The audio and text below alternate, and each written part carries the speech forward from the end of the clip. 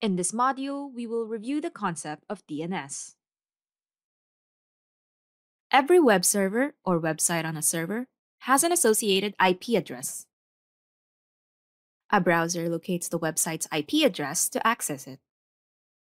DNS or domain name system is the system that converts readable domain names such as www.dnsfilter.com into IP addresses.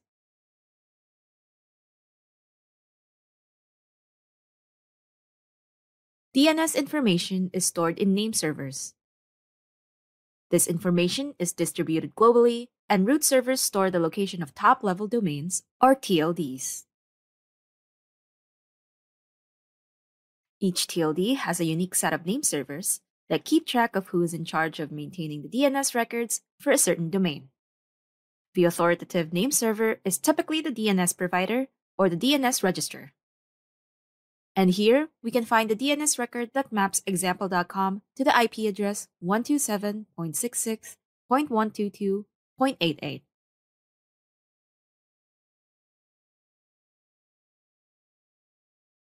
DNS query information is in plain text, which can be viewed and possibly manipulated by a bad actor.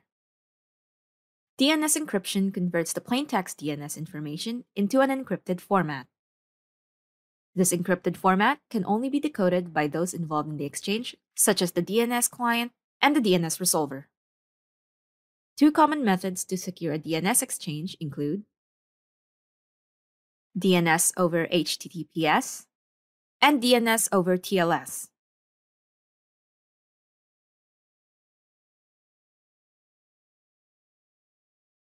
HTTP, the protocol for fetching resources such as HTML documents, is a client-server protocol serving as the cornerstone of data exchanges on the Internet. With DNS-over-HTTPS, or DOH, DNS exchanges are encrypted and sent via HTTP or HTTP2 protocol. DOH ensures that attackers cannot forge or alter DNS traffic.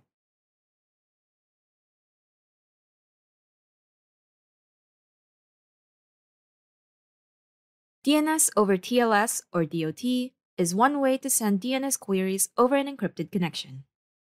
DOT sends the original request through a secure TLS channel on port 853 versus port 53, which is used for unencrypted DNS communication.